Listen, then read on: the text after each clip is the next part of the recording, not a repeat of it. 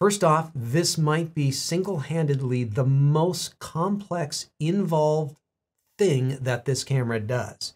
Secondly, it's brand new. I've never seen this in a camera before. Nikon's never had it in a camera before. And so there's a lot of challenges in trying to explain things for the very first time. Because when I first flipped it over to version 4.0, I decided, all right, let's give this a try. And I set it up and nothing worked. And I made some more changes and nothing worked. This is a pretty particular little feature, and this is something that you're going to want to really experiment with if you want to use it out in the field. You do not want to be rushed in time trying to set this thing up. It is somewhat finicky until you learn how it works. So let me get in and try to share my knowledge with you on how to get this set up. So when you get in here, this is going to be the last item in either the photo shooting menu or the video recording menu.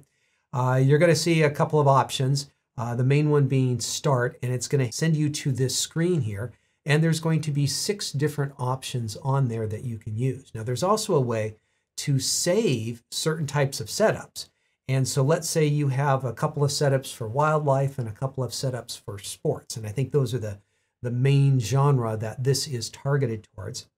You can have those saved in there so you don't have to go in and reprogram everything for these different options. In fact, let me give you the quick real world tour first, and then we'll do the technical tour. All right, so on the camera, in the menu, we need to go up to the shooting. This is going to be basically the same with the video, but we're going to go through it with the shooting menu. So if we want to go down to the very bottom, you know that if we go up to the top and just go one more, we're at the bottom. So the very last item on the list is Auto Capture. We go to the right, we enter Auto Capture.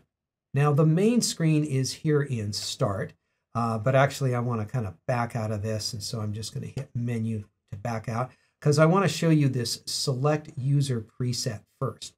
So we have 5 different presets in here, and these can be how you like to have this set up.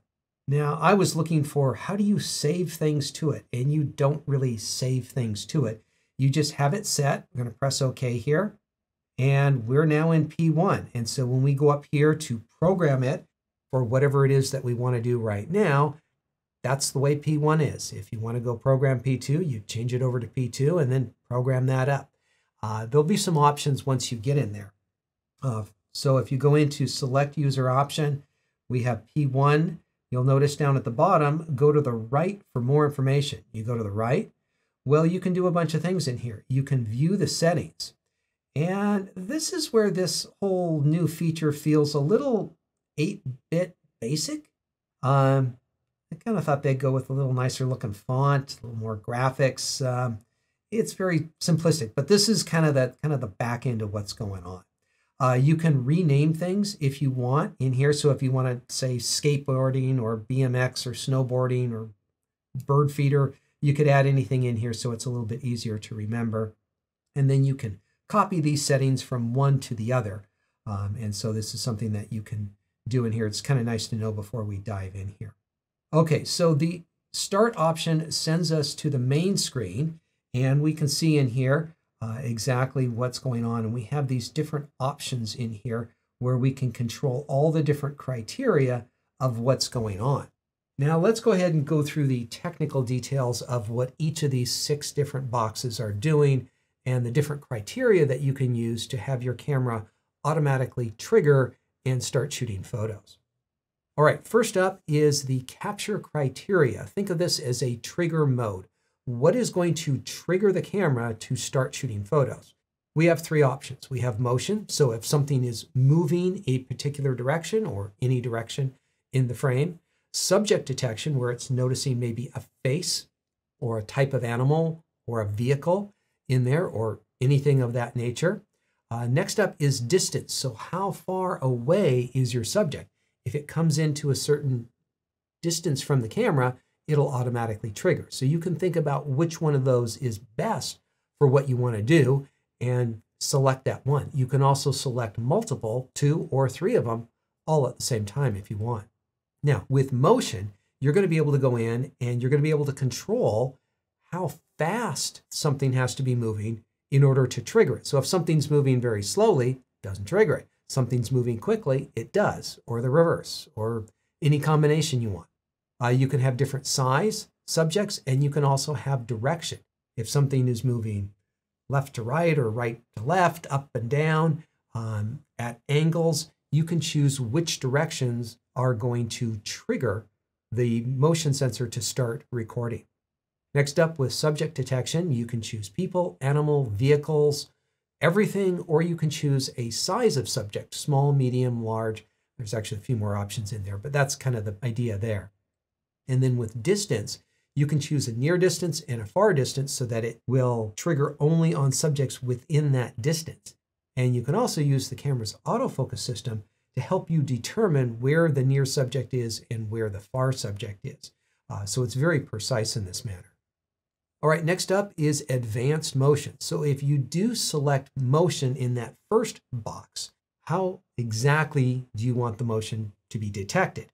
And so we have speed and subject size. So speed is going to give you these numbers 1 through 5. 1 is pretty slow, where it takes about 5 seconds for something to cross the frame.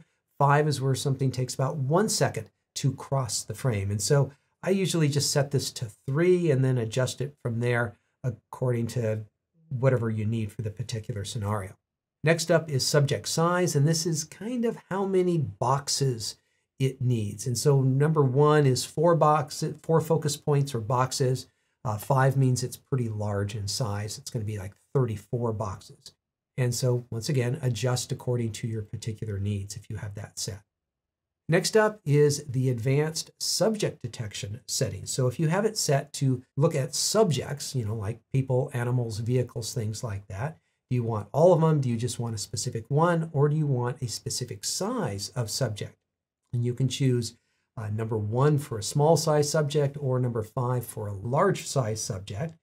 And that large size subject where you see 20%, that's 20% of the relative frame size, or small would be 2.5% of the relative frame size. And so you're able to get very detailed on exactly what you're getting. Next up is advanced distance setting. Now you can have this set, you can do both from near to far, and you can adjust things so that it is exactly between those two. Next up is a target area. So if you're choosing a subject, let's say a human face, where do you want it to pick up on that face in the frame? You could have it the entire area, or you could say, no, I want to ignore all of this other area over here and only look for it in this one little spot over here. And that way you can be very direct about where you are wanting to look for that particular face. And then finally in here, the timing options. And the first option here is the record time. How long do you want the camera to shoot for when it detects whatever you want it to detect? Now, if you set it to off, it's just going to record for as long as it's doing its thing and meeting the criteria that you have. Now, that might run through a lot of shots that you don't want to do. Maybe you only want to record for 1 second, 2 seconds, 3 seconds, or something like that. You can set that up so that it's only recording for a limited period of time. Now be aware that the camera is going to be firing at anywhere from 30 to 120 frames per second. That's just the default mode this goes in. It's going to be in 30, but you can send it up to 120. And so that's why you might want to limit this time if you want to limit the number of photos that you're going through. Now the wait time is how long it's going to wait after the first trigger before it triggers again. Maybe you don't want it catching on that same subject. You only want things entering the frame. And so you might have a little bit of delay so that let's say if you're doing a bird and a bird feeder, as one's leaving, you don't want to capture that part of it, but only when it's coming in. There could be a wide variety of reasons why you don't want it to trigger for a little period of time. So let's go through and let's do a little example or two in here. We're going to bring out a little test subject in here. All right, so if you go into Auto Capture and you go into Start, you're going to have all the different options in here. We're going to start with this first one, and we're going to hit the OK button. Now, we have it set up for motion, detect, and distance, and we need one of these, and I am going to go with motion. I just want to detect something with movement. That's it. Now, kind of the strange thing, and I don't really like this, it says OK, hit the check mark. And so they also have OK by the plus mark. So if you're OK with this, which one do you press? Well, the OK on the check mark simply turns the check mark on and off, and the OK with the plus indicates that you are good with that selection and you want to continue on. Now, you'll notice that the advanced distance got grayed out because we're not using it anymore. The advanced subject detection, grayed out, we're not using it anymore. All right, advanced motion. We're going to go in here and press OK. Now this is where we start turning dials. Always pay attention to the instructions on the bottom of the screen. So we can go with something moving at a slower speed or something moving at a faster speed. I'm going to put it right here in the middle. I think that's fine. All right, keep an eye on the directions on the bottom of the screen. Hit the minus button for direction. Let's do that. Now you can select what direction do you want to see things moving. So if you don't want to have things triggered in certain directions, you can do it like this. So what I want to do is things moving right to left, off. I want it this direction and up. So when things are moving right to left or downward to upward, that's when this is going to get triggered. I'm going to hit the plus button to OK and say that this all looks good. And this looks good. And so I'm going to hit the I button, top right. See there? And that's going to exit me out of that. And what else do I have to here? Okay, I have the area to work with. So I can go in here. And down at the bottom, if we hit the minus or the plus, we can select everything or nothing. And then from there, we can start deselecting boxes if we didn't want this area here to be triggered for whatever reason. Now, I kind of want everything, so I'm just going to leave it all triggered there. So you could spend a bit of time setting up which area is being triggered. And I am going to select the I button to go back out of this. Now the record time, I'm just going to let it record as long as it's sensing whatever motion is going on in there. I don't really need to wait after, so I'm just going to put it at 0 seconds. And I think we're all good. So down on the bottom right, you'll see an I for next. So we're going to hit the I button for next. And the way that we trigger this whole thing is we're going to hit the record button on the top of the camera. So I'm going to go ahead and hit this record button here. And now you can see the automatic capture is blinking in the upper left-hand corner. So it should trigger as soon as it sees something moving right to left or upwards. And so as I move this into frame, you'll see that nothing has happened. But if I move it right to left, it should have triggered.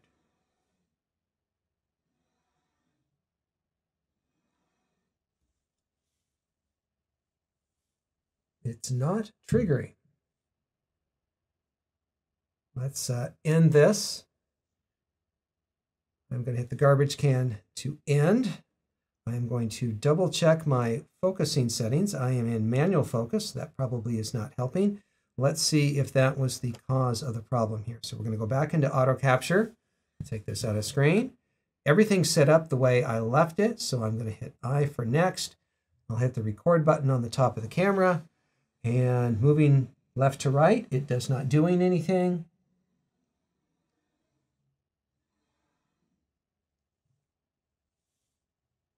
I don't know if it's the wrong size. Let's end this.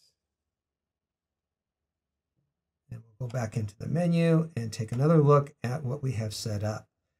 The area set up. All.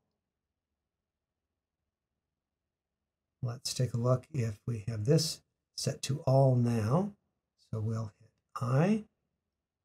I, and start. All right, so folks, the problem that I had was a simple mistake, the type that I made quite a bit at the beginning, is I blocked out all of the areas for detecting motion, and that's why it couldn't detect it. So that was my mistake. Sorry, but that's a common problem that anyone's likely to have. All right, so let's look at this again. So you can see how if we move right to left, it fires, it focuses. If I lift it up, it does it, but if I bring it back in, doesn't do anything, doesn't do anything, and it fires and automatically focuses as well while it does it. Let's try changing the parameters again. I'm going to hit the record button to stop. I'm going to hit the garbage can button for ending. We're going to go back into the menu, and we're going to go back to start. And actually, let's go back to menu. Let's change it to another one. Let's say we like that setup here. We're going to go down to user preset 2, and that way we can set up something new. So user preset 2 is set. We're going to go ahead and set to start here. We're going to have this set for detection. We're going to take off motion. We're going to call that good. And now we have some other things that are grayed out. Specifically, we want to, let's see, look at people. So we're going to dial it over to people.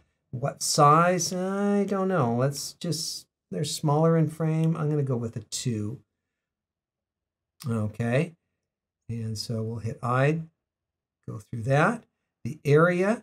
All right. So you can see everything. It's not blocked off. As we just learned in the previous section, this blocks it off so you can't see it. This allows the camera to see it and detect that motion. So that's what we want. That's good.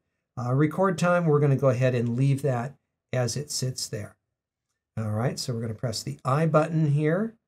And now we're ready to get started. So if we press the record button to start recording, we're going to need a face here. And so let's see if it recognizes a face there. A new face coming into the scene. Let's see if it detects it upside down. Haven't tried this one. Oh, even gets it upside down. How about that? So let's put the face of a lion. Oh, it got it, but it was faked out at first, but now it doesn't get it. How about a dog? Does it get faked off by a dog? No. Well, it looks like we tricked it there for a moment, folks. You got the lion tricking it out there. So you can see this is prone to some learning curve, you might say. This is something that you're going to want to really get in and play around with before you set it up on anything really important in the field. A few other important notes on this is you cannot use the DX image area, the 24:16 image area. There's a lot of other controls that are disabled if you are using this, and this just can't be combined with a whole host of other features. Now you can use the continuous 30 or the continuous 120 drive rate for this, and so probably most people are going to be fine with 30 frames per second, but if you want to do 120, that is another option that you can do.